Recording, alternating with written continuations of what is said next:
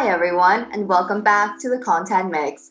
I'm Carlota Pico, your host for today's show, and I'm excited to introduce Fabio Peyer, who is EMEA Senior Marketing Manager at Morningstar, and he also leads Morningstar's Diversity and Inclusion Program. Welcome, Fabio, and thank you so much for joining us tonight on the Content Mix. It's my absolute pleasure, Carlotta. Thank you for having me. The pleasure is mine, Fabio. Okay, so let's jump straight into the interview. Could you tell me a little bit about your background and how you got to where you are today? Yeah, absolutely. Well, it's a bit of a wild and probably uncommon way to get into marketing. But yeah, let me give you my background. So I started my career back then in Switzerland by taking on an entry-level role in the estate management business, really, which I did for 3 years. And it was the perfect basis to really start my career in the commercial and corporate space, really. But never really a career path that I wanted to pursue. So by the time, after like 3 years, I felt like marketing is the thing everyone is currently speaking about. So that could be something interesting, as I considered myself creative and, international minded. I was like, let's give it a try.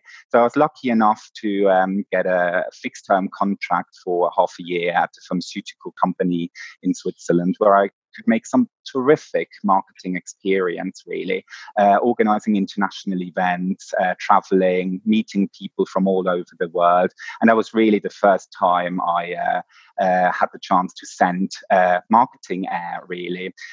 Financial crisis hit. I couldn't stay at the company and took the opportunity to get some sales experience. So 2 years I was heading the key account management business of another company in the pharmaceutical space in Switzerland. Great experience, especially as a marketer. I feel like you have to know how sales works and how they think.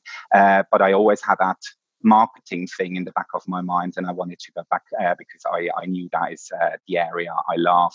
And that's how I ended up in the financial industry, really, by applying for a role at an insurance brokerage company in Zurich. Where I had the opportunity to start as a marketing assistant. And fairly quickly, they gave me the responsibility and opportunity to take on the lead of their Swiss marketing approach, which I was blown away by, considering I was in the age of 22, 23. I was absolutely excited to have this opportunity, really. And that's when I started to get an interest in, working internationally. And I was keen to move to London. I always loved London. And I had the opportunity internally to come and join the international headquarters of that insurance broker in London. Got some wonderful experience there, worked there for many years before I was kind of keen to go back home, back to Switzerland. But I had a wonderful job opportunity coming up at the Morningstar company where I currently work, but in Frankfurt, not in London, not in Switzerland. So I never worked in Germany, but I thought it might be an interesting market, especially given that it's a financial hub in Europe. And I always liked and enjoyed my time working in the financial industry. So my path led to Frankfurt instead of back home to Switzerland, where I spent fantastic 15 months driving the marketing approach for Germany, Switzerland, and Austria, before another internal role then came up, the role of an EMEA demand generation marketing manager based at our London headquarters. And again, I'm back in London now. So sorry, that was a long-winded answer. What an exciting story, though, Fabio. So you went from the real estate industry into pharmaceuticals, then into sales, and now into the financial services. Okay. Absolutely. Could you zoom into some of your proudest marketing moments to date?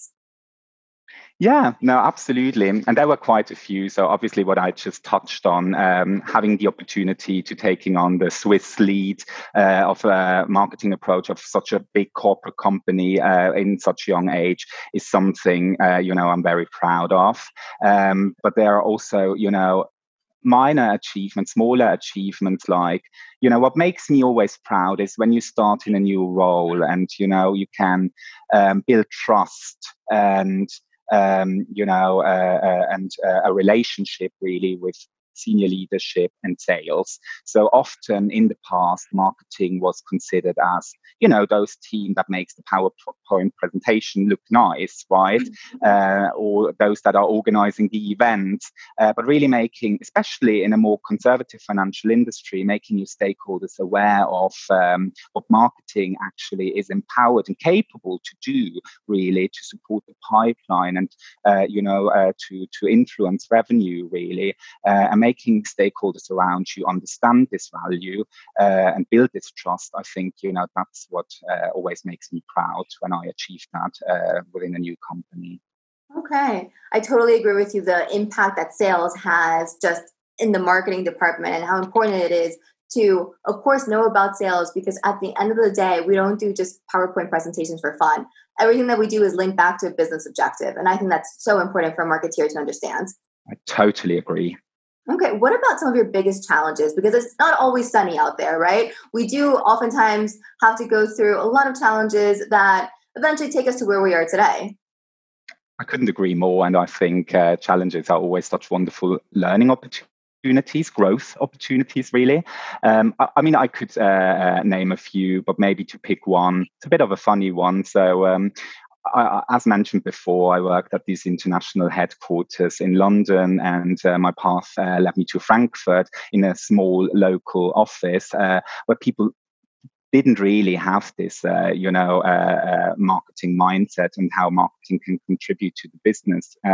So with my background, with my knowledge in marketing, I was keen to take their approach to the next level. So what I did was introducing a social media and video content strategy, and literally all the stakeholders didn't understand the value of it. They questioned it. They didn't want to do it. They didn't want to contribute to it. So it took me a lot of conversations, a lot of proving why it's working, why this is the marketing of nowadays world. Putting emphasis on the fact that video content is the source, the way content gets consumed the most in nowadays world, making them understand all this, and proving it with figures, stats, performance, maybe even leads that have been created through video content or social media content, made them ultimately understand. And that was definitely one of my biggest challenges in a new role. Okay, very interesting. Spinning off of that response, do you have any tips or tricks for getting higher management to buy into one's ideas as a marketeer? I think it's really building trust and having a conversation on the same level. I think, trust comes over time, but I think, strong relationships with sales, with leadership are just really critical to ultimately succeed as a marketer. Okay. Does that make sense? Totally makes sense. And what about languages? Because oftentimes I feel like us marketeers, we speak in a marketing language that's not oftentimes understood across departments. What are your thoughts on that? Yeah, that's a very good question. And then again, other stakeholders may use a different language that marketing doesn't understand, right? So I fully agree. You need to be aligned, and you can only be aligned, by really speaking to each other, attend each other's meetings, but I also really understand the other, departments' workflows and the way they work in order to really, become, to build a bond and to really become one team that understands each other and works hand in hand to ultimately make an impact. Okay. So to summarize this conversation, basically, we are tasked with the job of understanding our audience and relating with our audience, right? So it's equally as important to also understand our team members across departments and relate to them according to their business objectives as well. I fully agree, and you phrased that very nicely. I always say that marketing is kind of the glue between departments, but also, to the outside world, hence our clients and prospects. So yeah, I totally agree with how you summarized it. Okay, excellent. Well, moving into Morningstar, just for our audience, FYI, what is it? 30-second elevator pitch? Absolutely. So Morningstar is a company in the financial industry. We're an independent research and data provider. So we're very well known in the industry for our fund ratings, but we have a whole load of capabilities really, in addition to our flagship software, Morningstar Direct, which is an investment analysis platform. We have indexes products, managed portfolios, managed selection services, all sorts of research capabilities like equity research, fund research, policy research, quantitative research. And then what I'm particularly excited about, Morningstar did some major acquisitions over the last, let's say, 5 years. So we bought a company called DBRS. They have credit ratings, a company called PitchBook that's in the process of being integrated with private equity data, which is a wonderful addition to Morningstar's public data, but then also Sustainalytics, which have a whole load of capabilities around ESG research, ESG data, and obviously sustainability, sustainable investing is key in 2020. And going forward, so having made this acquisition is just wonderful, yeah. At the end of the day, our clients are asset managers, institutional investors, advisors, but all the products we develop and sell through those channels are made to ultimately empower the individual, the end investor, to reach his results. Okay, so it's a B2B2C company? Yes. Yeah, absolutely. Okay. Well, I was snooping around on your LinkedIn profile and I saw that you're big in content-led demand generation. So I'd like you to define that for our audience before we dive further into that subject. Absolutely. Yeah. So demand generation for Morningstar's main products and services is really the main purpose of my role. So obviously demand generation is creating an interest for, products and services, really. Not necessarily, a lead that is ready to buy, but demand, right, and interest. And doing that in a content-led way is just simply creating good content around your offering that attracts people to make them, want to learn more about your capabilities rather than a pure product pitch, if that makes sense. Okay. So demand generation is literally creating a demand for a product or service, but the audience doesn't necessarily know that they need that service or product just at that moment. And then lead would be the next step, right? That's exactly it. And how you create a lead is really by, creating this demand, bringing people into your ecosystem, and then start actively nurturing them, warming them up to make them be interested in, considering a conversation with sales or taking a trial. Okay. So then, Fabio, my next question would be, the internet is full of channels, right? You can post your content anywhere and your audience could literally be anywhere. And you don't really know where to find them. So how do you do it? How do you know where your potential leads are at any given point in time? That's such a wonderful question because I'm a strong believer in multi-channel marketing. I really feel like, you cannot be focused on, only advertising, on only, social media. It really needs the whole wheel of marketing. It really needs a multi-channel driven marketing approach to really meet your customer wherever they may be. So whether that is, outbound emails to existing contacts you may already have in your contact database, whether that is obviously a lot of focus on inbound marketing, advertising, social media, both organic, paid, SEO, paid search. I really strongly believe in a multi-channel marketing approach to ultimately meet your customer. Okay, excellent. So then let's put some of this theory into practical examples. Could you zoom into a demand generation campaign that you've led that just really exceeded all of your KPIs?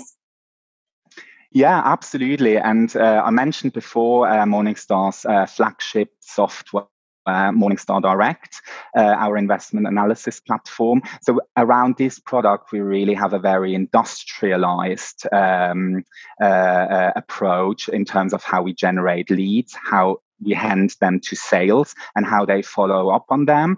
So this is all tracked, all measurable, so we can exactly see what leads were coming from marketing, what from what source, how and at what stage they went to sales, how they followed up, and whether they've then turned into an opportunity, ultimately into revenue, or whether they've not been, warm enough and been pushed back to marketing for re-nurturing. And that whole approach is based on like 3 core tactics from a marketing perspective.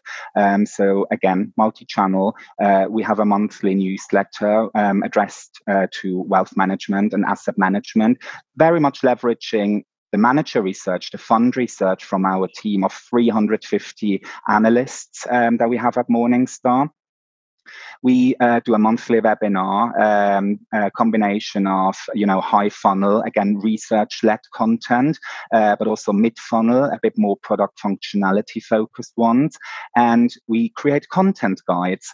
And you may wonder, when I say we have 350 analysts producing content already, why are you as a marketer creating content as well? Is there not enough out there? And yes, there is, but obviously that's very technical and more for a niche audience in the industry, let's say other analysts or, product managers, portfolio managers. But with our content guides that we are creating, we want to reach the wider audience, maybe also, the marketing manager at another asset manager, maybe the salesperson, whoever. May have an interest in that content. And then again, activating these guides with a multi-channel marketing campaign. And these 3 core tactics, hand in hand together, lead off fantastic volumes of marketing qualified leads, as we call them, that we are then handing to SDRs, as we call them, sales development representatives, that are fully dedicated to follow up on marketing qualified leads. And all this process, as I mentioned, is trackable, is measurable. We can exactly measure the impact we make in marketing, we make in sales, what leads to revenue, and that's outperformed. That program has outperformed over the last year. So we're now in the process of cascading that to the rest of the EMEA region. And when I say that, I have to mention that we usually experiment in the UK, just because it's one of the major markets in Europe. And when things start proving to work, we cascade to the rest of the region where we have fewer marketing resources, so they can leverage the stuff we do in London. So it's very, very, very much scalable, the whole lead generation approach. So again, very long-winded answer to give you an answer to your question. Okay, one thing I am missing in that response are social networks. How can a B2B2C company leverage on the power of social networks to attract business to their company? Well, I think, first of all, I think social channels are powerful because you have a certain following already, right? So those people have actively followed you. They are interested in your products and services. They want to learn more about you, right? So they kind of made the step to come into your ecosystem already, and hence they are engaged already. And I think, social media is such a powerful tool, especially for us in the financial industry, things like LinkedIn, where you can target exactly the persona you're after in the field of their expertise in their country. It's just a wonderful and such powerful tool. Yes, absolutely. Social media is key. Social media networks are key. But also, what I have to put emphasis on is content is really king. So the way you communicate to your future clients, the messages you push out there. And I mean, you know that, and many marketers know that, you cannot communicate the same way on all the social channels, right? You really have to target your message depending on the audience following you on a certain channel. But yes, very powerful tool. I couldn't agree more. Mm-hmm. Yeah, content is only king if somebody's actually reading you, right? Totally. Okay, Fabio. Again, as I was snooping around on your LinkedIn profile, I saw that you were recently promoted from EMEA Marketing Manager to EMEA Senior Marketing Manager. So, Fabio, beyond a pay grade, or pay upgrade, excuse me, what other things have changed in your day-to-day role? Yeah. So funnily enough, there was not even so much of a pay upgrade thanks to the pandemic, but that left aside. It's just a wonderful appreciation of the work and the success I could celebrate with this company in the past, right? And I think, it brings more trust, more exposure maybe to senior leadership, the opportunity to work on even more important projects, working even more globally, more internationally. I think it's just, a sign of trust between me, my manager, my team, which ultimately leads to, more new challenges. Okay, so exciting. Let me know if you need an assistant anytime soon, okay? Always need it. And now let's take a walk down memory lane. So let's say you could do it all over again. Would you still pursue a career in marketing? And if so, would you do anything differently now looking back on your experience? That's a great question. And to give you a short answer for once, probably no, I wouldn't do anything different, really. I really love my, international remit. I love marketing as such. I wouldn't want to do anything else. Having worked in Europe's largest financial hubs, Zurich, Frankfurt, and London is what I absolutely love as well. So, to answer your question, really, I wouldn't do anything different, really. It was just a wonderful journey, and I'm still on. So, more to come. Okay, beautifully put. And we're going to be moving into our set of rapid fire questions now, which are basically your recommendations for our audience.